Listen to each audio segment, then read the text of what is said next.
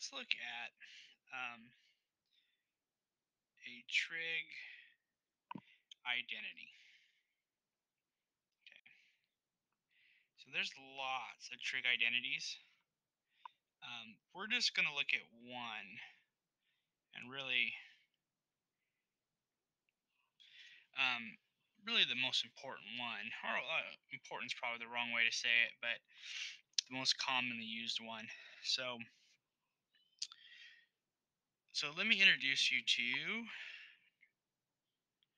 um, remind ourselves for this one right here. We have x squared plus y squared equals r squared, right? This is our Pythagorean identity, right? Or Pythagorean theorem is what we've called it before. But what you got to remember is with trig, before we used to use a squared plus b squared equals c squared, right? And then we introduced it to the coordinate plane, right? We define this as their x value, our y value, and then we'd have a radius, right, for a particular angle. Okay, so now what we're going to do is we're going to go one step further, and if you remember from the unit circle, the radius is always 1, right, because that's what our unit circle is, a radius of 1. We also know that the x value is equal to the cosine of theta, and we also know that the sine is equal to y. Okay, that's true for our unit circle. All three of those things are true. The radius is always 1, and the sine and the cosine are always, the cosine is always x and the sine is always y.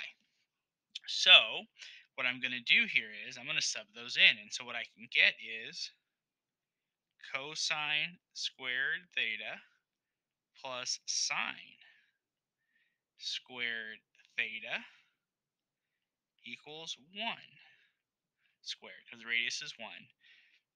And then I'm just going to, you typically see it written, when you see it in your books written, they usually tend to write it like sine squared plus cosine squared.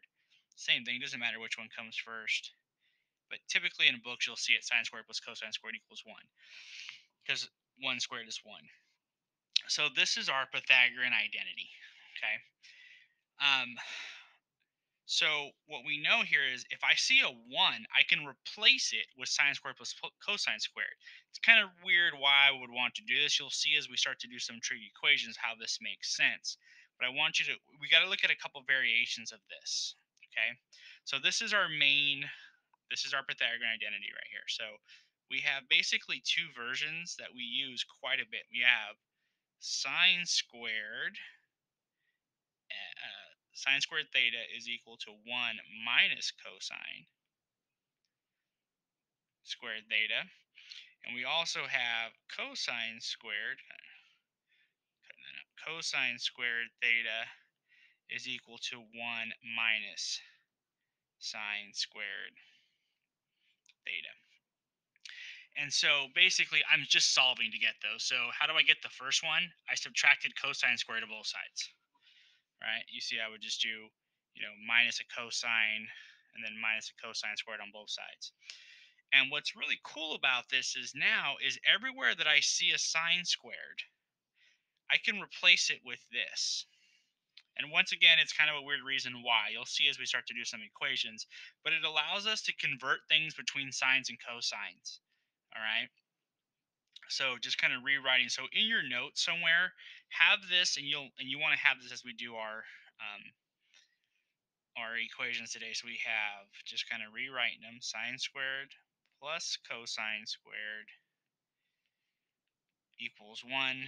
We also have sine squared equals 1 minus cosine squared, and cosine squared theta equals 1 minus sine squared theta. Okay, so we need to have all of those. We need to memorize them. We'll use them so much that it won't be too hard to do, but you got to remember that is our Pythagorean identity.